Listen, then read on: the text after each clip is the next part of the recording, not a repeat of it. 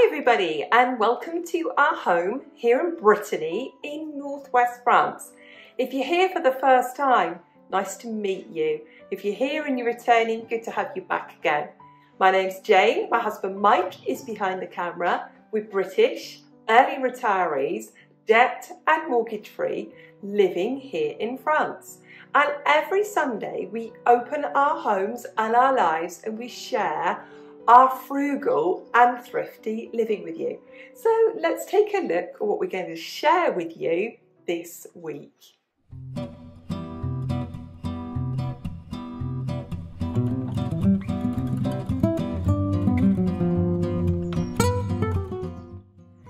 Now, if you're a regular viewer, you know I like to be reflective, and I want to start by sharing this with you. What is a budget to one person is living like royalty to another person. What is a budget to one person is like living in desperate and dire circumstances to another. So people will say, I don't have anywhere near that much money, or, ooh, I couldn't live off like that. I couldn't live like you. We understand that. Everybody's budget is unique. Everybody's circumstances are unique. This is ours.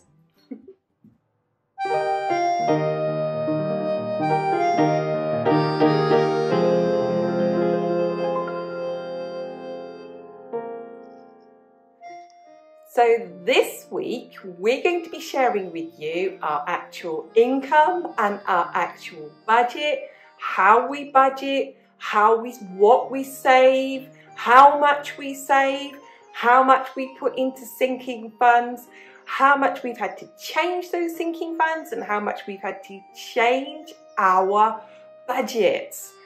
This is real money. This isn't subjective. This isn't just figures out of the air. This is the real budget that we live on. We do not do a budget with me showing our budget every single month, but we do it every few months. We have people who say to us it's helpful to them to see how somebody structures a budget and writes a budget. So, without further ado, let's take a look at our budget for April.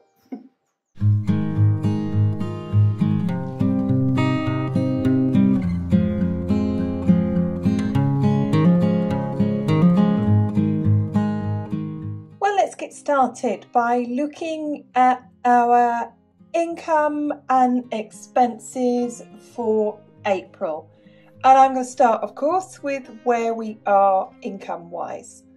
We are €2,355, and that comes from my pension, Mike's pension and our income. And to put this into perspective as where we are on the scale of incomes in France, if we were both on minimum wage, after tax, we'd have 2,598. So you can see here we are slightly below minimum wage. So we have that amount, then we need to start taking money off, don't we? We're going to start off with long-term savings, which is 10%. And that's 235. That's banked. And you may or may not know, we've just bought a new to us car. We now need to save up for the next new to us car, and we aim to do that at the earliest in 3 years' time, because we have a 3-year warranty with our car. So if we aim to save 5,000 over 3 years, that's 140 a month. And those 375 go into and on top of our long-term savings. And currently our long-term savings is being added to our emergency fund, because we're going to have to make that bigger. We can't leave it at where it was last year. We need to make that bigger. So we like to have a fully funded 12 months emergency fund, and the fund that we've got in there isn't enough. So our aim this year is to use our 10% that we save each month to get our emergency fund completely, fully funded.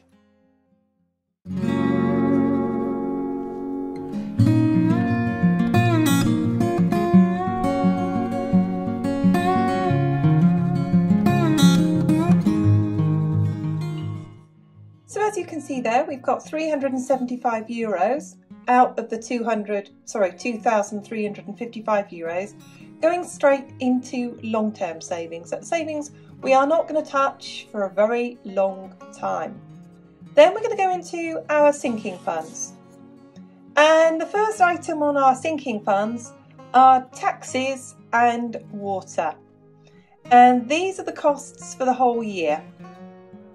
I add them up, divide them by 12 and come to the 150 a month. Our income tax bill for the year, I'm going to straighten that up a bit for you there. There we go. Is approximately 600. We don't really know. We're just working off last year's figure and we've added a bit more on as well. Our water bill last year was 350. We don't know if it's gone up or not. Our property tax is 262 euros for the year. Our refuse tax, that's our trash, our rubbish and our recycling, is 178. And our TV licence, for the sake of here I've called it TV tax, is 138. So that comes to 1,528 and I've allowed for price increases. So I've made that 1,800 a year, I've divided it by 12 and that's 150 a month that I put into that sinking fund for taxes and water. The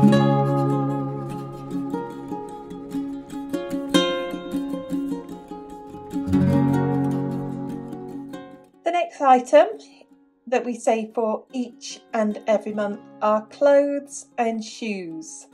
And we allow ourselves 300 each, that's obviously 600, and that's 50 a month. We then have our next one, which is trips and holidays of 1,000, and that might look a lot, but I'm just going to relate to you how expensive things are.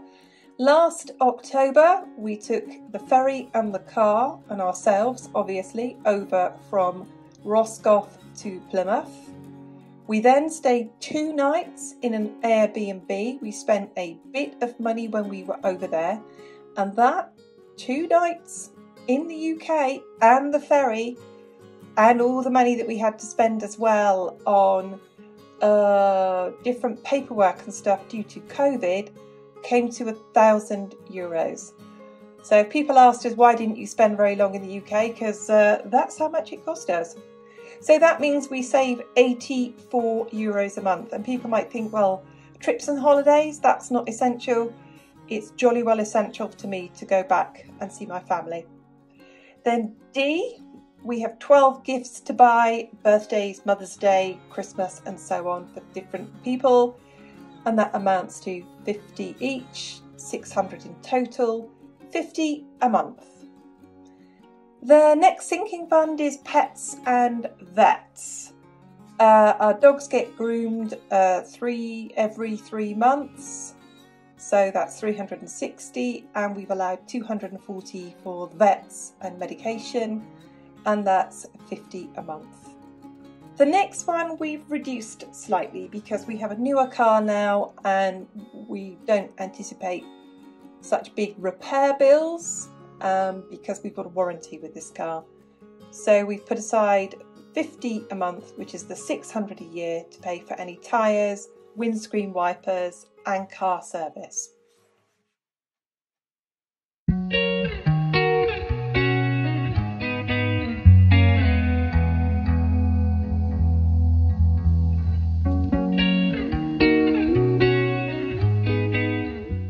Next item on my sinking funds is we always need to have money put aside. This isn't an emergency, so this isn't something from an emergency fund. This is Murphy knocking on the door, isn't it? Murphy's Law. Something could go wrong. So we need to put money aside for this. And if the dishwasher or oven or washing machine or fridge freezer was just completely broken beyond economic repair, any one of those items would cost about 600 euros to replace. So we like to keep that fund topped up and we put aside 50 euros a month. Now the next one here, sorry, not the last one, the next one, H, which is DIY and home maintenance. We've set ourselves a budget this year of €3,000, and that's 250 a month. We've already got skirting boards. Americans, you call those baseboards. We've got some bathroom flooring to buy, and we have a few to buy some wood to make window sills. That's the bit, the recess that the window is in, and the wooden material to go in there.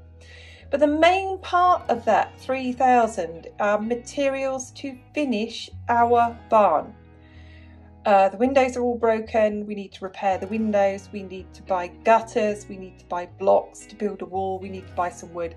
3,000 actually won't cover that, but it will go a good way towards it. And the final line in our sinking fund is we want to spend money on plants for this year. And we set aside a €1 challenge for this, €1 a day, to save €360 a year. And we aim to spend, we've averaged that out, of €30 a month. So those are all our sinking funds.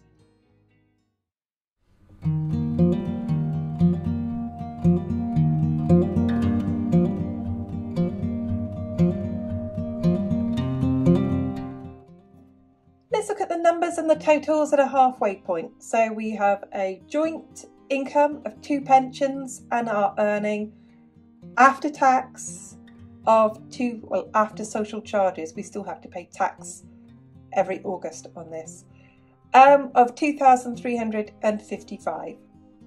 We've got 1,139 going into savings, into our long-term savings and the car savings and our sinking funds. Now, sinking funds are not for fun. They're bills, they're costs, they're going to happen. It's not that there's some of them might happen, like needing new car tyres, but not one of those can be ignored.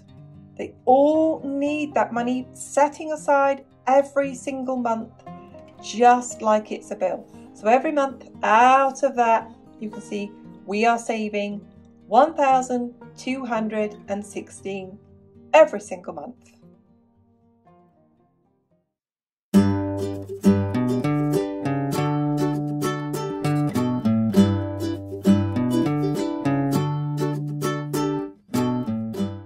Right, the next part of my budget for April are my fixed costs. And you can see at the top there, our fixed costs are 974. And this might be where people go wrong, I think. They might think, well, I've got all of this money and my bills and everything are 974, but maybe they didn't save the sinking funds. Maybe they weren't putting the long-term savings away. Maybe they weren't saving for the next car. I don't know. But those of us who have a zero balance budget, this is what we do. We know everything that's going out. So I have now changed our budget for the supermarket from 368 to 400. We weren't doing it. We just were not doing it. We could eat really cheap food, but there are things that we can't eat. So, for example, I can't eat gluten, and we're trying to eat healthily. So, and costs have gone up. So they've gone up from 368, which was already an increase on last year's 350, up to 400 a month. And what does that pay for? That pays for all of our food, all of our drink, coffee, milk, everything, all of our toiletries, all of our cleaning products, all of our laundry products, and all of our pet food. So 400 a month. The next increased amount here is fuel.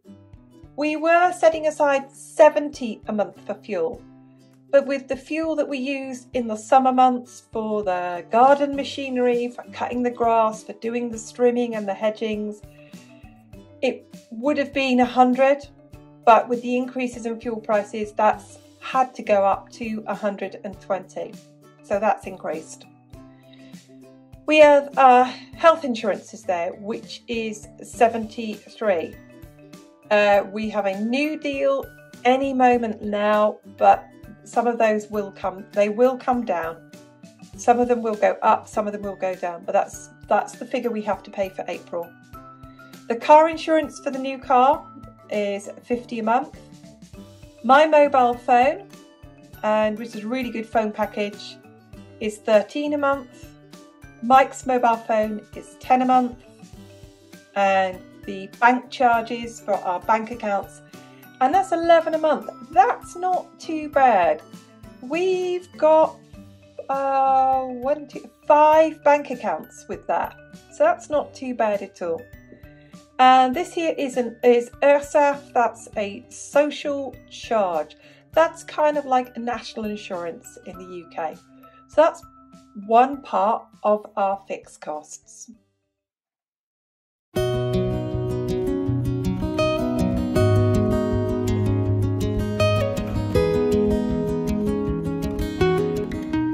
More fixed costs here. We have our 4G package, which I used previously for my work, which was online teaching. We've kept this package because it was the only speed fast enough to upload our YouTube videos.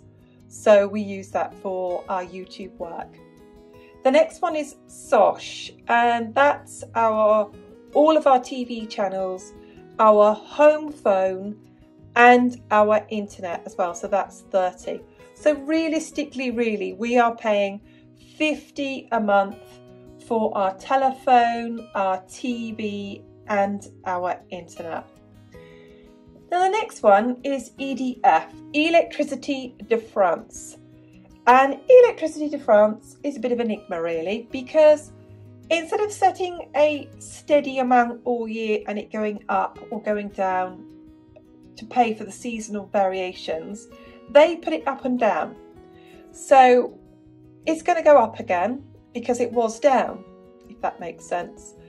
So we don't know what it is at the moment, but we are budgeting for that of £130 a month.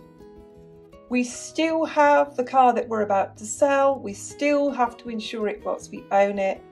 We may have 2 more payments to pay for April and May, and then this will go. We've still got Mike's previous healthcare insurance of 25. We've given notice. They've cancelled it. They still take the money and then they give it back. So those are where our fixed costs come from. Sorry, nudge my camera there. And you can see that those add up to our bills to £974 a month.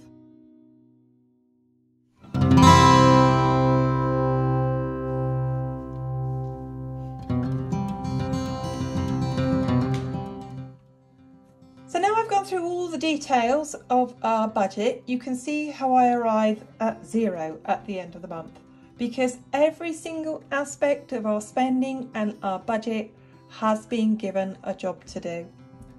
We've got the income, we've taken away the 10% for long-term savings, the car savings, the sinking funds and the living costs. We're left with 242, which we call discretionary spending.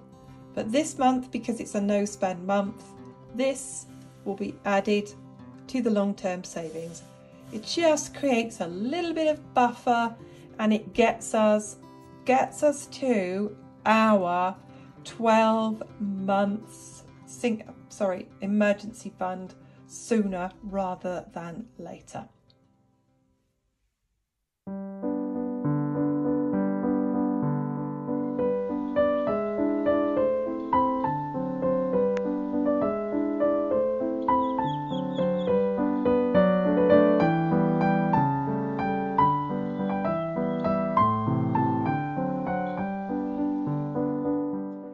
Now, we really hope that that was useful for you, how we structure our budget on there.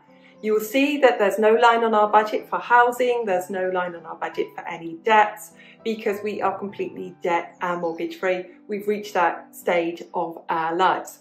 If you have any questions to ask about our budget, go ahead and leave a comment below. So just leave a comment. We always try and answer all of your questions. If you've enjoyed this video this week, if you found it any use to you, go on, we ask you this, just give it a like. It really helps the algorithm, and the more people who like the video, the more YouTube put our videos out there. Just leaves me to say thank you to everyone who is a new subscriber, and if you're not a subscriber yet, come along and join the family. If you're a subscriber, you won't miss our videos. Just leaves me to say, on behalf of Mike and I, thank you everybody. We'll see you again soon. Bye for now.